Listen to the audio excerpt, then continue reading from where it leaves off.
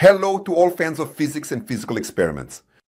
I'm Andrei Shetnikov, and today we'll be talking about the design of school measuring instruments. Here I have assembled a simple circuit consisting of a battery, a light bulb, and a button. And I've set up two measuring instruments, an ammeter to measure the current, and a voltmeter to measure the voltage across the light bulb. And as it should be, the ammeter is connected in series with the light bulb, and the voltmeter is connected in parallel to it.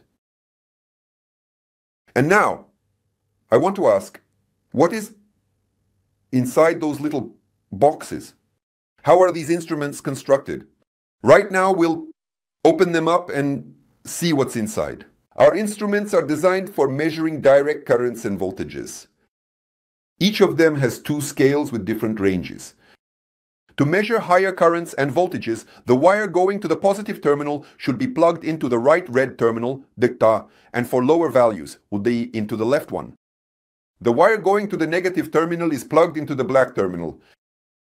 I have removed the front covers, and we can see that the two instruments are constructed absolutely identically in their basic parts. A coil made of very thin wire is mounted on the moving part of the instrument. When electric current flows through this coil, it rotates in the magnetic field created by a permanent magnet, and the angle of the needle's rotation is proportional to the current flowing through the coil. So, both instruments in their physical essence measure electric current and are ammeters. But then how do they differ from each other? Let's remove the back cover and see that there are resistors installed inside both instruments, but they have different ratings and are installed differently. And I'll start with the construction of the ammeter. The device installed inside is actually a microammeter, and it can measure currents up to 1,000 microamperes. That is 1 milliampere. If the current is higher, the needle will simply go off the scale. And even higher currents, so we'll just burn it out.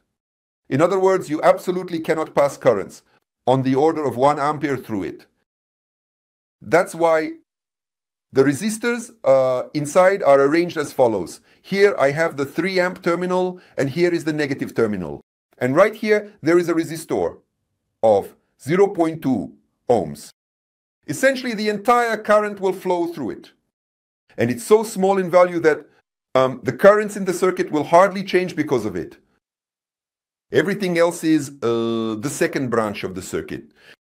And here in this branch there is the microammeter itself, and also a significant resistor of 550 milliohms.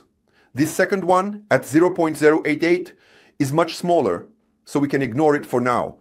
Now look, here we have a resistance of 0.22 ohms, and the device itself also has a resistance of 90 ohms.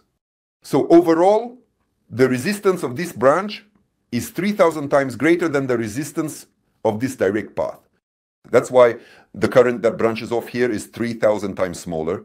If I have 3 amperes flowing like this, then here only 1 milliampere flows. And that's exactly when the needle deflects to the full scale. Now, when I want to measure currents using the second scale, 0.6 amperes, I will connect here and to the negative terminal. Now my main line is this one. And here I have 0.22 ohms and another 0.88. So the resistance has increased 5-fold.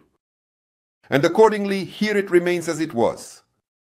And that's why when a current of 0.6 amperes flows here, exactly 1 milliampere will flow here, and the needle will deflect to the full scale. That's how our device is constructed. Now we need to talk about how the resistors installed inside the case of this device turn a microammeter into a voltmeter.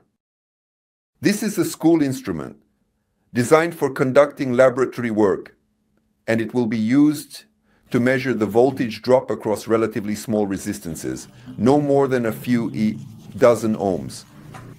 And inside the device itself, a resistor with a resistance of just over 3 kilo ohms is connected in series with the microammeter. And when I apply voltage of 3 volts to this resistance, a current of about 1 milliampere will flow through the circuit.